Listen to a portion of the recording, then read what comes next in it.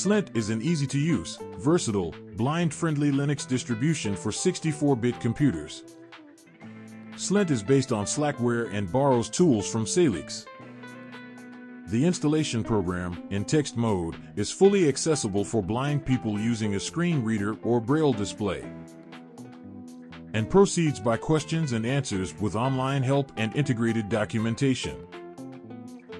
The included software, among which the MATÉ and LXQt desktops, cover most needs.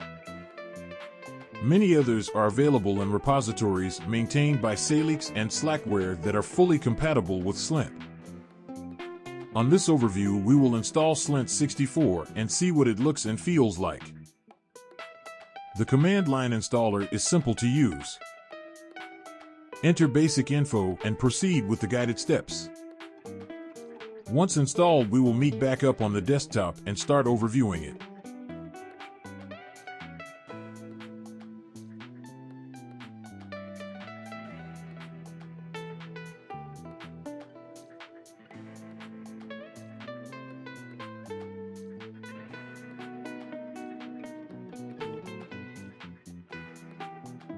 Okay, Slint is installed and we are on the desktop. I'm going to remove the bottom panel and move the top panel to the bottom. It's my preference and how I like my system set up. I never used or owned a Mac, so I could care less for the top panel. But, like I said, it's personal preference. We will then look at the panel and applications.